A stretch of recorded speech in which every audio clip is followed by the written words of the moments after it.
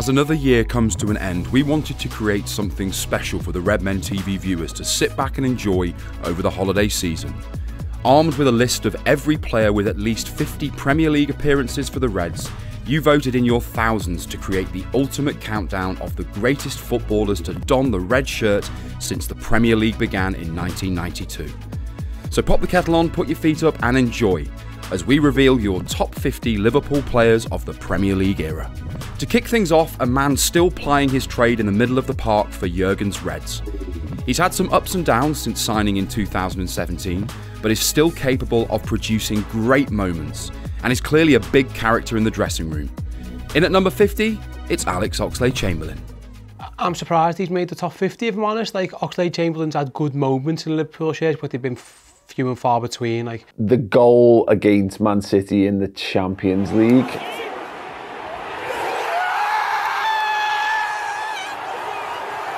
The first touch is sublime, and then the second touch is obviously the goal, and it's out of this world. It's got to be that, oh, he can hit one against Manchester City. You know, it was just a perfect combination of the result was going for us. That was Liverpool at our absolute pomp, that, you know, heavy metal football that you talk about, going toe to toe with one of the best sides in world football at the time, and for all the things that people wanted from Oxlade-Chamberlain, that is the one.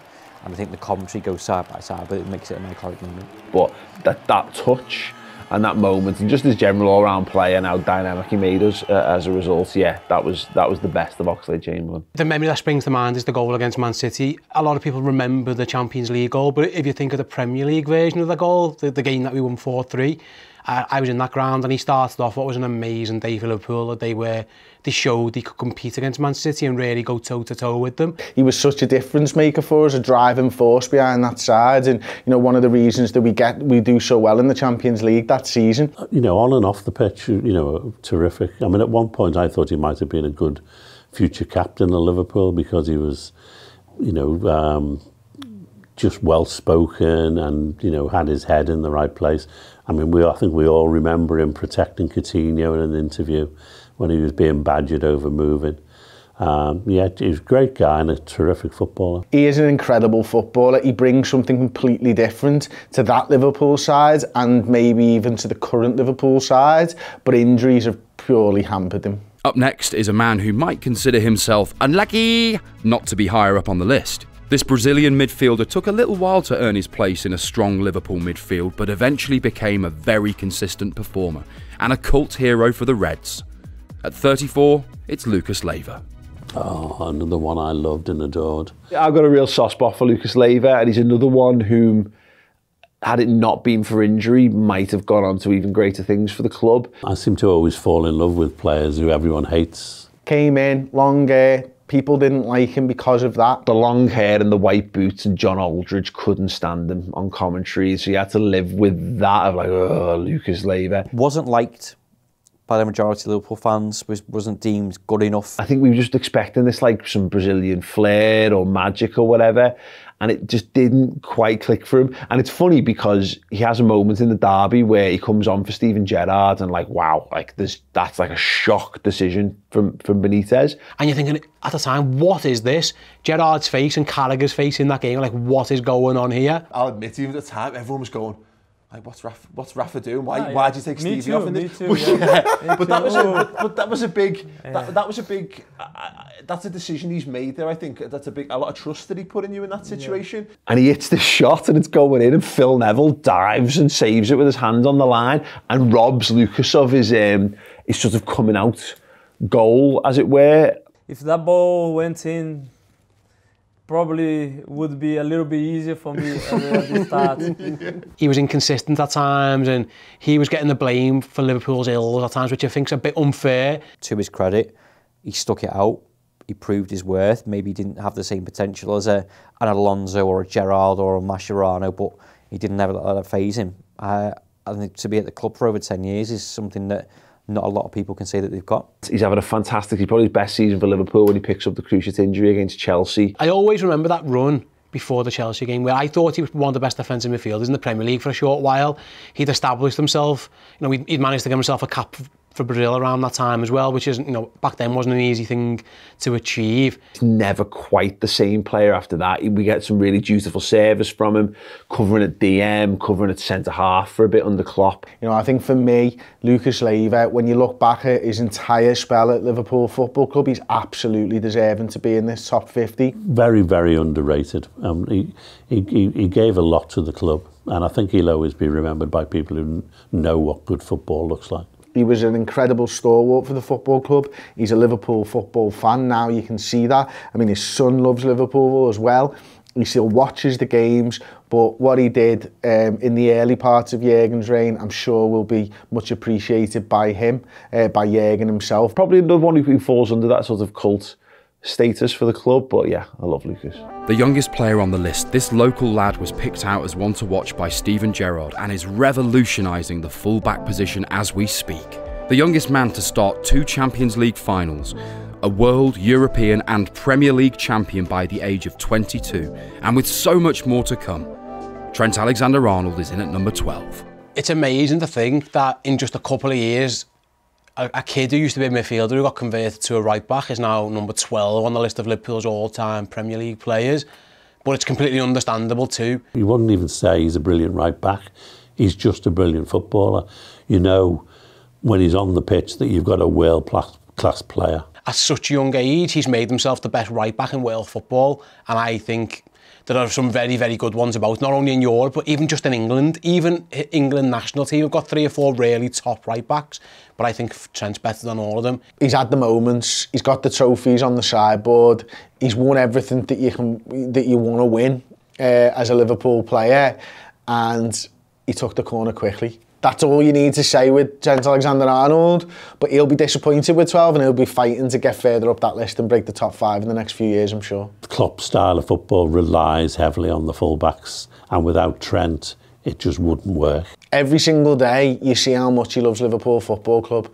Every single day you see that, and he's got incredible goals in him. He's got unbelievable assists. I mean, hat-tricks of assists. His technique is unmatched. It's as good as anyone we've ever seen in the league. You know, his free kicks are just ridiculous. The moment I think he kind of broke onto the scene for most people, but when you know you've got a player on your hands, it's Hoffenheim away, and we got a free kick, and there's this kid playing right back for us, and he scores the free kick. And I remember the celebrations. I remember Tyler, his brother, basically almost like jumping on top of us from behind in the stadium. And I remember thinking, like, fuck me, this is a right back who scores free kicks. Like, that's not meant to happen. You can have good lads come into midfield and do that, or up front and do that. Fullbacks don't get given the free kicks, and they certainly don't score them if they do. And that was the moment for me. I was like, oh my God, what a talent we've got here. And it's been absolutely proven since.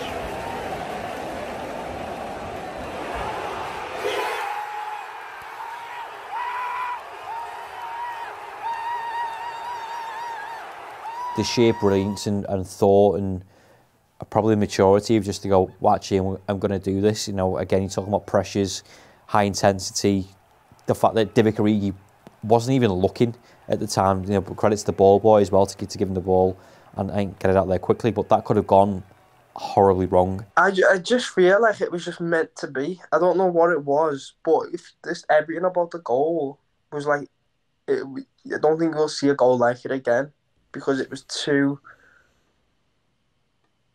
like perfect. If you can, I don't know how to describe it. It was just right. It just from. Even like Dave knocking the other ball off the pitch so that the corner could come in and things like that, and the ball boy putting it on the spot. I wasn't even meant to take the corner. I was literally walking away to like go and get into position, and then just seeing it. I mean, I didn't even shout, Dave, I've just hit it in there at him.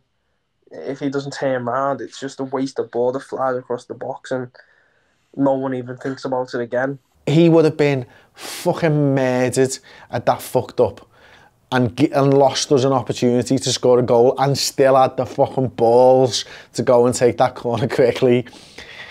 It's outstanding and it will be talked about forever. He's added to his game. People still need to remember that he's very, very young, and that he will get better. You know, if we do this video again in 10 years' time, he might be number 2 or number 1. That's the thing with Trent Alexander-Arnold. A young lad right now, still learning his position, still learning how good he can be. If Liverpool stay on track and maintain momentum, maintain world-class managers, world-class signings, the structure that they've got in place, and he's got a team in and around him, they can help him achieve success at Liverpool, he should be in the top 5. There's a chance that right now he's the best right back in world football, and he's 22, 23 years old. If he never gets any better, he will be the best right back in the world. He'll be the best right back ever to play for Liverpool. There's a very realistic chance, though, that he's going to get even better, and I have got no idea where his ceiling is. Like, he could have a career at Liverpool similar to Gerrard's, where he's here for 15 to 20 years, wins numerous trophies, captains the club, goes on to be amazing for England. Like, the fact that he's number 12 on this list and his career's only just in his infancy, by the end of his career, like, he could be a top 5 in this list for sure. Assists for days, big goals, big performances. I think he's the captain in waiting for Liverpool Football Club. Next up is a man often described as the best they have ever seen by those too young to remember the great sides of the 70s and 80s. Some players score great goals, some players score lots of goals. This man was one of the few who scored lots of great goals. The ultimate competitor, this man could nutmeg a mermaid or score a 30-yard volley. Talented, tenacious, outrageous. Number 4 is Luis Suarez. I think Luis Suarez is the most talented footballer that Liverpool have ever had. I don't think there was anyone ever as good as him before or since. I have never seen a player like him. I have never seen, like, anywhere, at any level, at any other football team. Everything that he did turned to absolute gold. His technical ability, his drive, his determination, his willing to do whatever he could do possible to win games of football for Liverpool, to grab games by the scruff of the neck, to make moments of magic from absolutely nothing that he shouldn't have done. He didn't just score goals. No, that sounds mad, because if he had just scored goals, that would have been more than enough. But he did everything else as well. Aggressive, tackle, pressing, assists. Undying determination to win every ball and contest every moment of a football match is beyond anything. The things he could do were just, no one else could do them. He could twist footballers inside and out. His ability to turn into a man and come away with the ball. There is no player who I've enjoyed watching as much as Luis Suarez in 13-14. There's so much joy in watching his best moments for Liverpool. His highlight reel is unlike anything else. He would do things that would make you just laugh, or make audible noises, like, what? How has he done that, or why has he done that? I remember being at Norwich when he scored from, like, the halfway line, and he gets the ball and he was one-on-one, he could have just ran and scored, but he goes, no, just going to chip the goalie from here to score a hat-trick. I mean, Norwich must have been sick of the sight of him, because every single time he scored against those guys, he scored hat-tricks, and they were all, like, you could have a goal of the year contender with just Luis Suarez against Norwich. Poor Norwich. I mean, he single-handedly destroyed that football club time and time again. But that volley, my word, 35 yards out, boom, goal. Thank you very much, good night. The FA Cup semi-final, when he got us back into that against Everton, again, it was a bad back pass from distance, but, like, the second Luis Suarez got that ball, we knew he'd scored. The best goal I ever saw at Anfield was his goal against Newcastle, when Enrique thumped that long, high ball towards the box, and Luis Suarez chested it down, controlled it, shifted his feet, and slotted it into the net, all in one movement, with a defender up his backside at the time he did it. And, you know, that's just genius. Luis Suarez had the aggression and the will to win as well, and sometimes that saw, you know, he boiled over, but I think it was just a different mentality that man had. It was win at all costs. I want to win, and sometimes it would boil over. But when he could keep it just to that level where it needed to be, and he could be just the right amount of dickhead, he was unbelievable. Like, as soon as he walked over the white line, he became an animal, and his whole raison d'etre was winning, and he did anything that came to his mind that would help him do that. He didn't give a fuck, basically, like, and I think that was almost a Scouse mentality. It's us against the world, and for a fella to come in from Uruguay and have that himself was probably quite endearing. David Moyes had been calling him out on diving in the build-up to this derby game. He scores, and the first thing he does, he runs over to the dugout and he dives in front of David Moyes, and then bench are all up in arms. Oh my God, like, he was better than everyone on the pitch, and he knew it. And he knew he was so good that he even had time to like be like, well, when I score, I'm just going to stick it right in his face as well. Oh my God.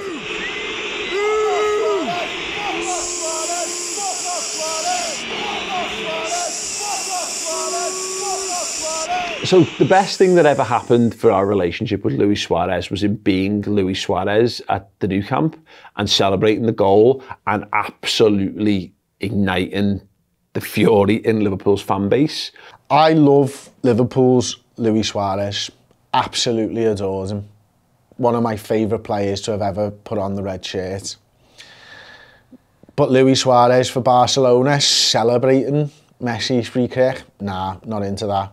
I loved booing Suarez in that return leg. I'll be honest, I know the way he acted in those Barcelona games pissed a lot of Liverpool fans off. And it makes sense, like, you know, he's got Andy Robertson by the throat in a tunnel and he's trying to kick him and he's celebrating goals in front of the Liverpool fans and stuff in the Nou Camp. But I'll be honest, like, I don't hate him for that because he was that for us.